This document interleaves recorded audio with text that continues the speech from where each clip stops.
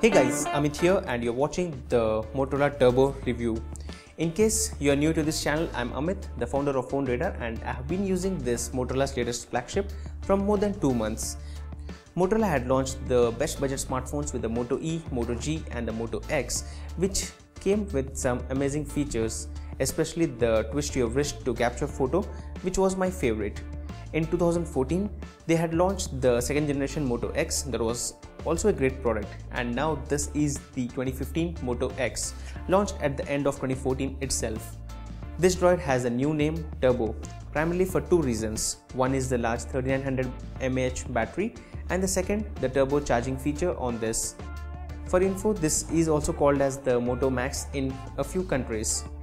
The Droid Turbo comes with a 5.2 inches 2K display with a resolution of 1440 by 2560 pixels, making it up to 565 ppi, which is one of the highest we have seen apart from the Galaxy S6, which has an 577 ppi. It's an OLED display that is crisp, the black is very deep, and you would love watching videos on this one. The display is crisp even when you're browsing the web, and if you wish to take a look at some of the details, then though there's not much content available for this kind of resolution except the YouTube app, of course. The Droid Turbo has the best camera we have seen from Motorola in their complete series. The photos are not oversaturated or processed the way we have seen the Samsung phones like the Galaxy S5. The camera supports 4K video recording and has improved from the Moto X 2014. Here are a few samples that can give you an idea of the camera of this smartphone.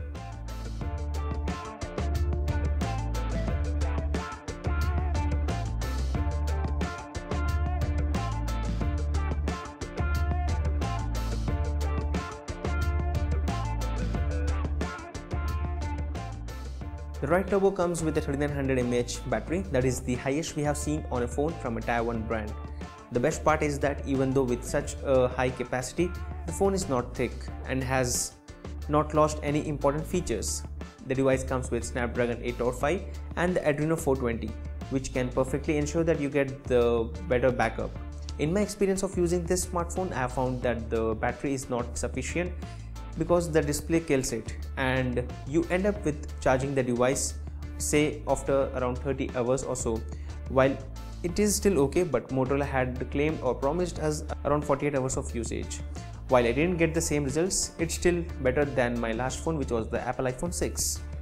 The device comes in two different options. One is the ballistic nylon and the Kevlar, which is only available in red, but it is slippery, while the nylon finish is much more textured and feels great when holding it in the hand.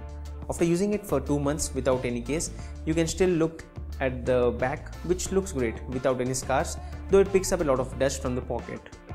The SIM card slot on this one is hidden behind the volume keys, which is again a unique feature. The device has many smooth edges that are a plus, considering that you wouldn't likely drop it easily when using it as your daily travel. Talking about the software, the device comes with KitKat out of the box, which gave the same experience that we had seen on the Moto X 2014, and certainly it's the best experience without any lags or near stock like experience or UI. Apart from this, the device has some custom ringtones, wallpapers and widgets that are amazing. Some features include the Moto Voice, where you can customize your voice and interact with your phone the way you speak to someone, and this feature was introduced with the Moto X. It's not up to the mark on the Droid Turbo, though I guess that's specific to this unit. Another feature is the Moto Assist, wherein the phone is actually smart in understanding what task you are into, and let's say you're driving, then the device activates the driving mode and reads out the text messages which you receive while you're busy in a meeting, and finally when you're about to sleep, it turns off all the sounds and switches it back on in the morning. Now that's pretty much smart, right? Now let's talk about the final feature, which is the Moto Actions and Display, where you can use the simple gestures like waving your hand to silence any incoming calls or take a quick peek on up to 3 notifications that show up on your lock screen. Now this phone is a beast, perfectly optimized for a long usage, almost with this rugged back panel. A decent camera that we are not impressed with is another important point to make a note of. The things that disappointed me were the front speakers.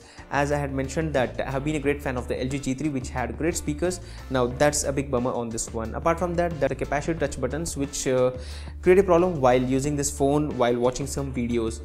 And finally, I hope that the camera would have been actually optimized more in terms of the photos which we get are actually blurred most of the times. Whenever I capture a photo, the photo ends up blurring unless and until I stand still and capture a good photo.